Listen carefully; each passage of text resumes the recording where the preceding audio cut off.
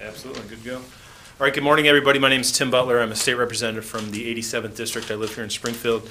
I'm joined today by Representative Avery Bourne from the 95th District, who lives in Morrisonville. And we're here today to once again talk about the automatic voter registration.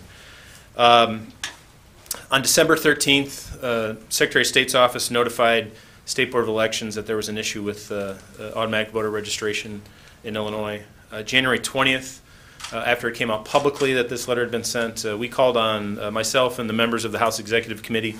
The Republican members called for a hearing, sent a letter to the Speaker. On January 22nd, we had a news conference in this very room talking about AVR, and I called on the State Board of Elections at that time to perform an independent audit of AVR.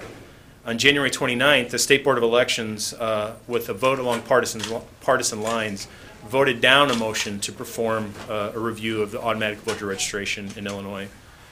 January 29th, the Secretary of State's office admitted they were sending 16-year-olds through the system to local election authorities. February 5th, we had an executive committee hearing, and at that time, we were assured by the Secretary of State that the problems were fixed. And Secretary White himself at that hearing said, "I've put my staff on notice. Zero tolerance will be the order of the day with the Secretary of State's office going forward." And I believe it was Chairman Welch who made the comment that heads will roll if problems persist after this. February 7th, the Secretary of State told the State Board and local election authorities that they will not be transmitting information on the weekends when it came to AVR. February 14th, I introduced House Bill 5224, which would suspend AVR and perform a review and make sure that we're doing it right so we can get it back up and going correctly. On February 24th, Congressman Davis, a member of the U.S. House Administration Committee, convened an AVR listening session here in Springfield where Secretary of State, State Board, and finally local election officials were heard from. Again, we were assured that things were corrected.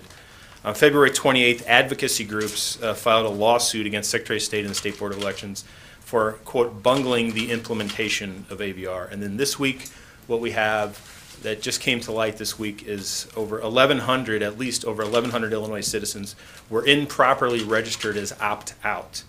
So what we have here in Illinois, what we've seen over the last couple months, is that we've registered non-citizens to vote while we're denying actual citizens their voting rights that they have in the state of Illinois. And I'm not convinced that 1,100 number is accurate. When you talk to the Sangamon County clerk, he says there was over 100 that were relayed to him that were an issue, when the State Board of Elections said it was only 20 that was relayed to him. So I think there's probably more than that 1,100 across the state. And I would say the communications on this has been terrible, terrible, from especially the Secretary of State's office and the State Board of Elections. They know, I mean, they've been on notice for a couple months now that this is a problem. And I don't believe the legislature received word one about this most recent problem after they've been before the legislature for a hearing and before a congressional listening session as well. AVR is a complete mess today. And I think for myself personally, we've been assured for over 2 months now that the problems have been fixed, yet problems continue to come up. I've lost complete confidence in the Secretary of State being able to carry out this program. It is a disaster as we're looking at it today. March 1 was the deadline for anyone who was registering under AVR to be forwarded and be eligible for the March 17th primary. Obviously, people can still register to vote, but it's my understanding March 1 was the cutoff. Any AVRs after that wouldn't be eligible for the March 17th primary. So we have time now that AVR basically is done for the before the primary election to take a hard look at AVR. Today, I filed House Resolution 827. It's an audit resolution that calls for the State Board of Elections to engage in an outside, independent audit, not the Auditor General. And I think this is important. The Auditor General has an ongoing case before the State Board of Elections. I think we need an outside, independent audit to be performed on the entire AVR system. And as some of you may know, an audit resolution only needs to be passed by one chamber. It doesn't need both chambers. It only needs one chamber to trigger the audit. Additionally, I asked that House Bill 5224, which is the legislation that I introduced on Valentine's Day, which is the the suspension of AVR so we can review it. I asked that bill be released from the Rules Committee, and that we have the opportunity to have an up or down vote on whether or not we should suspend the AVR system in Illinois. And lastly, I call on the House Executive Committee. I know spokesperson Wheeler, who I talked to last night, had a conversation with Chairman Welch yesterday about this. But I would call on the Executive Committee to again have another hearing with Secretary White in attendance so we can hear directly again as to what the problems with AVR and how they're going to correct this latest issue and absolutely assure us that there will be no problems going forward.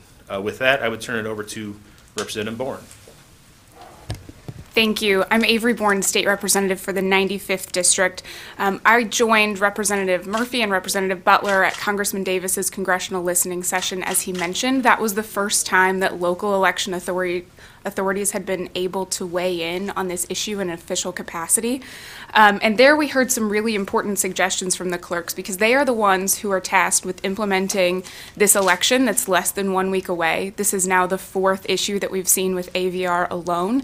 And we're hearing now that some of them may have to have 2 different poll books at each polling place, especially with clerks who are already having a difficult time with resources, with finding election judges for these polling places. Having this much more to deal with from the Secretary of State is a problem for them. In the words of Clerk Don Gray at our congressional listening session, he said, clerks are the bearers of bad news to these voters, right? Whether they intended to register to vote, voted, and then they had to send them the letter, or registered, and then they had to send them the letter to see if they were citizens. They are the ones interacting with voters on a day-to-day basis. They are the ones who are implementing elections. And so for them to not be a part of the hearings that we've had in the House, I think is an issue. And certainly they're having challenges implementing these or going through AVR. Because as Clerk Gray said, they have to take all of these registrations in good faith. And he had good suggestions. One, there used to be a paper trail. They used to see exactly how the voter intended on filling out the form, and they could follow up. They don't have that. He also suggested that when somebody is coming into the Secretary of State or another agency to change their address, why is that not forwarded on to the local election authorities so they can verify that their registration is still up to date? They have the perspective that I think we need in this conversation, and they deserve to be heard at the hearing that Representative Butler and I are calling for today. They deserve to have input, and like Representative Butler said, this is the time for suspension of AVR. Already, the registrations that are happening now with AVR are not valid for this election, and so this is the time we need an audit, we need suspension, and we need to get to the bottom of this. It's past time that we get this right. The one thing that I would add is that, and I've said this before, this legislation passed in a bipartisan, unanimous manner in the General Assembly. It was signed by a Republican governor. Both Representative Bourne and I voted for this. We believe in AVR. We think it's the right thing to do. We don't believe in AVR when it's not carried out properly, and it's currently not being carried out properly. And we need to take a long, hard look at this to make sure it is the right system that we have in place in Illinois and correct the problems that we have so we can move forward without any of these questions in the future. So with that, the State Board of Elections called it a programming error in their letter. The Secretary of State's office guessed that it was likely user error. At this point, can you say with any confidence that we even know the actual source of this problem? Well, I can't say with any confidence. I read those reports. You have conflicting information from both the State Board of Elections and the Secretary of State as to what the problem is. And I think for the Secretary of State to put this on the registrant themselves, I think is the completely wrong thing to say. This is obviously a problem on the front end with the Secretary of State's office. This isn't as much a problem with the State Board of Elections, and it certainly isn't a problem with the local election authorities, because they're the ones that are oftentimes catching a lot of the issues, the problems that come down the pike to them. We had a lot of discussions, both in the House hearing and the listening session, about the processes that the Secretary of State has tried to put in place. We've had discussions about frontline employees and how they're trained. We've had discussions about whether or not those people should be registrars. We've had questions about how they've tested the system. In both hearings, we've talked about the test of the system. I think I'd have to go back and look at the record in the House hearing. I'm pretty sure I asked this question, and if I didn't ask it publicly, I know I've asked it privately of the Secretary of State and State Board of Elections. If there were people who were non-citizens that were registered to vote, are there citizens who weren't registered to vote? And that's what came to light this week. That's exactly what came to light this week. So, you know, again, communication is key, collaboration is key, and I've harped on this. They need everybody at the table, including the local election authorities, to get this hammered out. And obviously, right now, it seems like they don't know what the problem is. Is this a resources issue or is this a competency issue? I think it's an issue that you know, I think we need to question whether or not the Secretary of State's office is the right office to be carrying out AVR. Now, I don't know if there's other avenues you can go down to somehow implement AVR in Illinois, but when you have frontline staff at the Secretary of State's office who are tasked with all sorts of things, renewing your driver's license, figuring out, you know, real ID versus non-real ID, your state ID versus that, getting your registration for your car, everything like that. You know, they have a lot of other things to do other than registering people to vote. And I think those people on the front line do a great job. But I know, you know, you guys walk into driver services facilities, you've been there, you know, oftentimes you can wait a long time. And I would assume registering people to vote probably isn't at the top of the list for the Secretary of State's office. There have been like 700,000, so if you took them out of the equation, is there any other state agency that have anywhere close to that number of people, or is that a problem? Well, I think, you know, I think we could look at other systems possibly to make sure that information is forwarded on correctly. Maybe, I don't know, I think that's worth a discussion to have. I think sitting around the table, talking to experts in the field, talking to other states as to how they've done it, you know, I don't think there's any lack of expertise in registering people to vote in the United States. I think we need some of that expertise to be housed at the Secretary of State's office right now. Have you talked to Representative Welch about like a possible hearing, or when would you want this hearing? So I talked to spokesperson Wheeler. Keith Wheeler's the Republican spokesperson on the House Executive Committee. I believe he talked to Chairman Welch last night. You know, we'll see what happens. I think we need to have the Secretary back before the Executive Committee again to answer the questions. You know, at that time, you know, he said he would have zero tolerance and that these problems wouldn't happen again. Well, you know, here we are a month after the hearing, and we found out that, you know, even more problems exist. Well, right. In that last hearing, I don't want to use the phrase kid gloves, but you didn't exactly beat up on the Secretary. What do you think has happened since then, and how do you think the Secretary should be received at the next hearing? Well, I take the Secretary at his word. I took the Secretary at his word at that hearing. He was remorseful, obviously, of the situation, and he said it wouldn't happen again. And now I think it's very hard to have confidence, like I said, in the Secretary of State's office when they said it was fixed, and it's obviously not fixed. And so, you know, I think to have the Secretary there again would be an opportunity for us to continue to question whether or not they're carrying out this program properly. They knew about this, though. They knew about this 5 days ago, and it's you guys bringing it to the forefront in a press conference, not them internally. Does that indicate some lack of interest or lack of leadership in bringing this issue to the public and explaining what happened? I think this goes to the strength of having hearings and doing an audit. If they're not going to be forthright, then it falls to the legislature to do that, and that's what we view our role is holding them accountable, making sure these systems are implemented properly, and if they're not willing to come forward and do an audit on their own, then that's something that the legislature can do. This is not just with the Secretary of State's office. There's other state agencies that are supposed to be doing this. If you guys got an update, do they have the proper pieces in place, or are they still in violation of the law? It's my understanding, one, that they do not have, that no agency has their administrative rules have gone through JCAR. So they're already operating if they are doing AVR without their administrative rules being in place. The other thing, I don't think that all 5 agencies that were tasked with doing this in the legislation are implementing this, or certainly not implementing it fully. The last day to register for this primary was March 1st, I'm told, unless you go in and register in the same day voting or whatever they call it, provisional voting, something.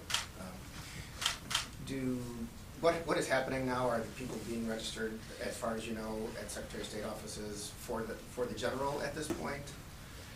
I do not know what the exact process is now that we've gone past the March 1st deadline. I think that's a question probably for the Secretary of State's office. I do know from the local election authority end and talking to clerks over the last few days that they are managing this situation, that they've got in this particular instance, this supposed 1,100 people, that they're making sure that those people are registered correctly, that they're going to be in the poll books as Representative Bourne talked about. But I don't know, I think this gets to one of the issues that we've talked about of all this information getting forwarded on to the local election authorities. So if AVR stopped on March 1st, or for the primary election, if March 1st was the last day, you could be eligible to vote in the primary. But obviously, people are going to driver services facilities today, and I assume being registered to vote by driver services facility.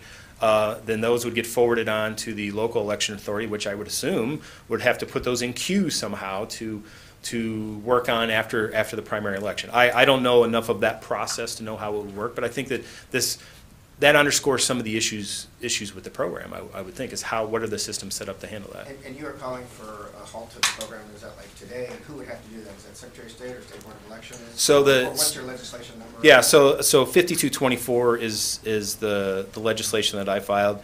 It would call for suspending AVR today and having all the interested parties basically get together to hammer this out and to review the program, to make sure processes are in place, and have it back up and going by the end of 21, I think is what the legislation said. By the end of calendar 21? Yes, correct. So the State Board of Elections and each of the individual counties are trying to make sure this is okay and that everything's set for voters when they go there. It could be more chaotic on election day, and Secretary of State's office was basically trying to keep this a secret. I was in their office yesterday. They gave us a random story about Real ID. Are they trying to cover this up?